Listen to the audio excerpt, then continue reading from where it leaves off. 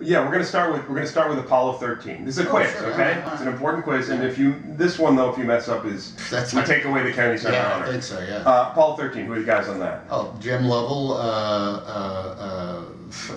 Jack Swikart, and Bill Paxton. No. Bill Paxton. No. Come on. The Fred Hayes. All right. Good. Fred O'Hare. Okay. All right. Yeah. Well, all right.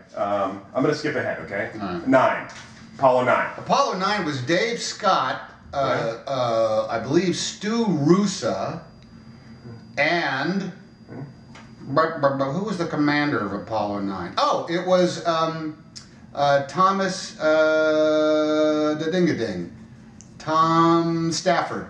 All right. Am I wrong? That's right. No, I'm not. No, right? No. What was it? It wasn't Stafford? Stafford. Oh, McDivitt. Ed McDivitt. All right. Okay. 2 more. Yeah. 2 more. All right. Okay. Apollo 11. Well, that's Neil Armstrong, Michael Collins. Okay, I just wanted to give you. I mean, I thought 13 was pretty easy for you, and then Apollo 12. Apollo 12. That was Charles Pete Conrad, Dick Gordon, and Alan B. Okay, last one. Bonus question. Yeah, all right.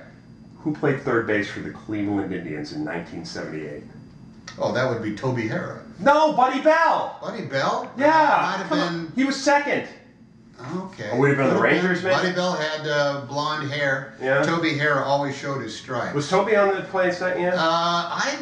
Well, Buddy, I think they might have been on the same That was the squad. bonus. All right. All right. Okay. Okay. Well, I think you've done a good job. All right. I did everything I could. Thank What you do I very much. win?